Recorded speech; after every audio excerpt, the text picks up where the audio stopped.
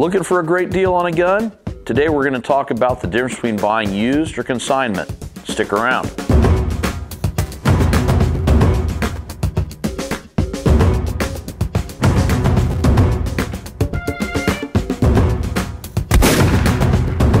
Thanks for joining us today on Shooter the Series. I'm Ed Thorell from Firearms Education and Training, and today we're going to talk to you a little bit about used guns. But before we do, we want to thank all of our subscribers for helping us receive such great traction. So if you like to see more videos like this, be sure to like us, share us, and subscribe. Also, don't forget to hit that bell so you get instant notifications. Now, today we're back at Brass & Bass, and we're going to be joined by my good friend Bill here, and he's going to tell us some of the upsides when we're talking about used guns as well as consignment. I know that when I come in, first thing I look at is used guns, because that's where the deals are. And I don't mind saying I've gotten pulled into more transactions on used guns without ever looking for them because the price is right. No, absolutely. Yeah. It's very easy to walk into a store. You never know what's going to show up. We have our limited availability on new firearms, especially handguns here in California because of that roster that we have and different rules and regulations that have been passed from 2000 to now. So a good opportunity going into gun shops, things like that, is finding the used or consignment firearms that are out there. Now, as far as the used gun side, it's a little bit more limited as what you're going to find as a used gun. And what a used gun in a retail store would be something that is still on the roster, and somebody's came in and said, hey, I no longer want this, I want to trade it, so on and so forth. And we take it in, we give them a nominal fee, and we put it on the shelf, and we're able to resell that as a used firearm, but it still has to be on the roster. And typically you're going to find a gun like that. It's going to be drastically reduced in price. Maybe a $500 gun now you're going to find for $350, $400, so on and so forth. You're going to save anywhere from $50 to $150 or so, depending on the firearm. Now, as far as consignments, well, let me go back down to used guns. Now, rifles and shotguns, it is what it is. We can take in, sell those, do whatever. That's not a big deal.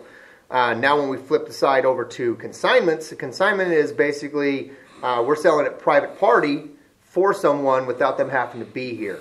So now we can take that firearm and sell it in the store, and it doesn't necessarily have to be on the roster. It can be a used gun that's an off-roster, somebody that just moved into the state that didn't import any of the high-capacity magazines or anything like that, or a law enforcement officer that made a purchase, had it for a while, decided they didn't like it, they decided to come in and sell it, and now you can make that purchase and find that it's going to be a lot cheaper.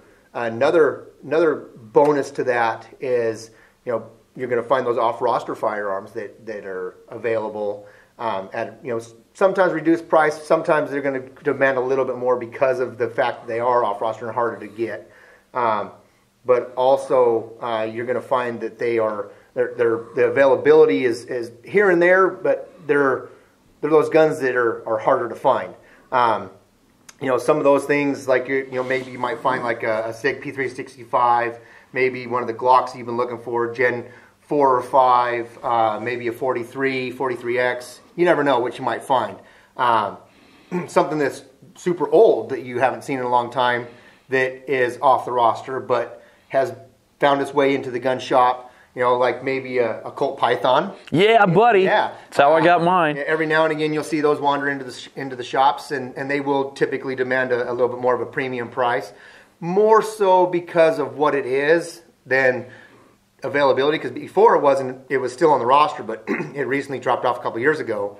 And now that they're even more rare and the availability is even harder to find, now they're probably going to start demanding an even higher price. So, but that is one of the biggest things for that is the availability of what it is and the consignment to used. And the one of the things with the consignment, that because it's a private party, you're allowed to make multiple purchases. You're not reduced or limited to that one handgun every 30 days as you are with a new purchase on a firearm.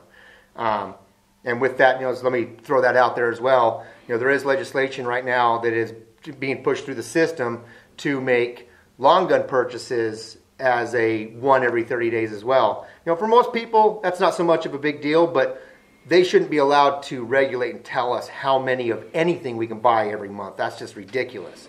You know, it's already bad enough on the handguns, but they want to do it for everything else. You know, just another thing that they're putting in there, along with the, you know, the 21 years of age to now purchase a long gun for people here in California. So anyway, get off my soapbox there for a second. It's a slippery slope, though, and we got to fight it at every step. Absolutely, absolutely. So used firearms, you come into most shops, guys will post them up, or stuff comes in and out so fast, it's a good idea to frequent, you know, your local gun shops just to inquire as what's there. You know, if they have a Facebook page, you know, check that out, follow them. A lot of times they will post. That's one of the things that we do is we'll post different things that come in, especially unique items. So you'll find some unique items in places at times that you never thought you would see.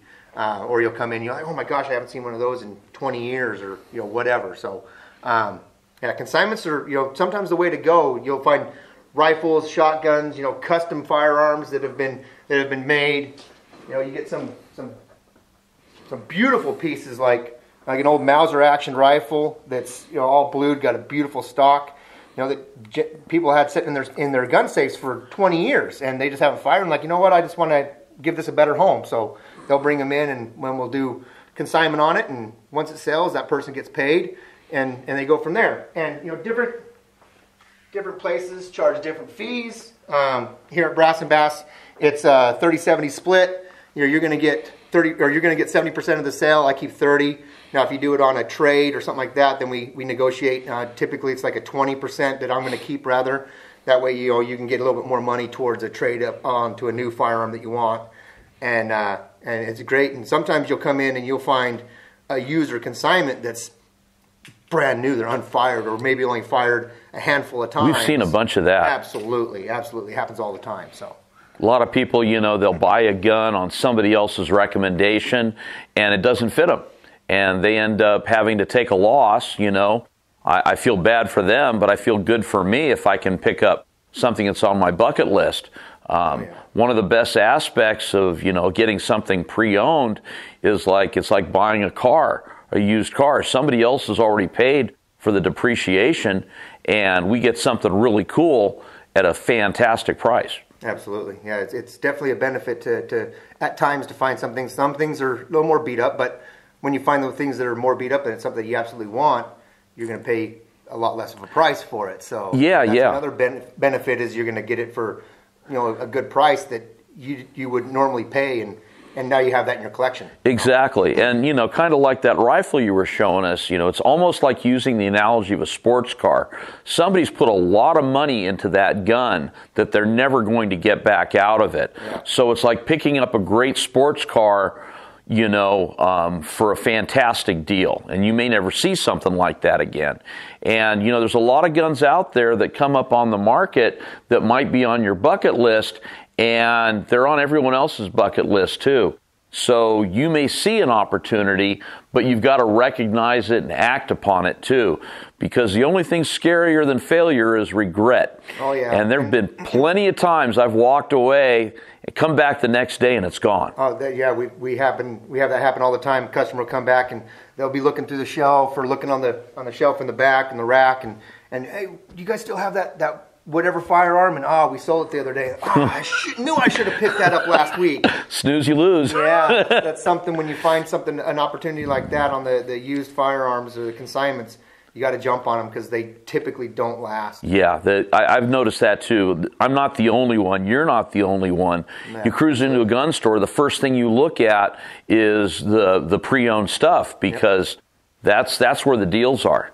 Absolutely. So, any other thing you want to input on that? No, I think that pretty much covers it. I mean, there's you know, potential opportunity around every corner. You know, you might even find something that's like if you're an aspiring gunsmith or something like that, you might find an item in a store that's not really fireable, that's something you're going to work on or try to repair or things like that. So sometimes you'll find that really rough item and try to make it a diamond, you know, something like that. If you are an aspiring gunsmith or you're in school, you know, we've got a shotgun right now that's, you know, it's a $50 investment for somebody that potentially wants something like that.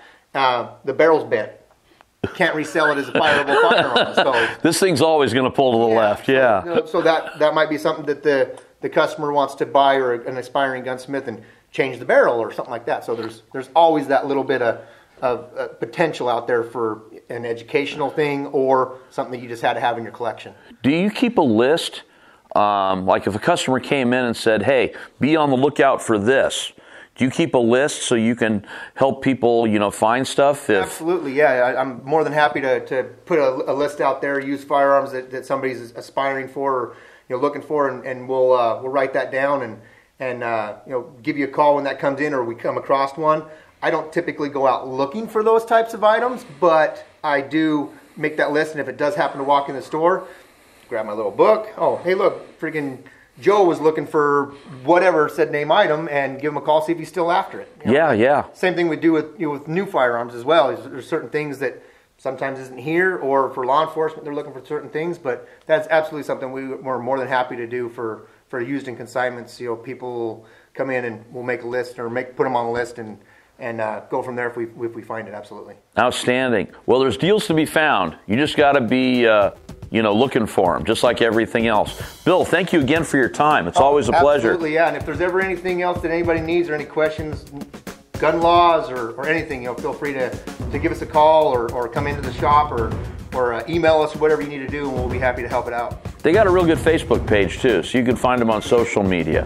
Instagram too. Instagram, yeah. We're out there. All right. Well, hey, thanks again for coming by to visit us here on Shooter the Series. We all do appreciate it. I'm Ed Thorell from Firearms Education Training. Y'all take care.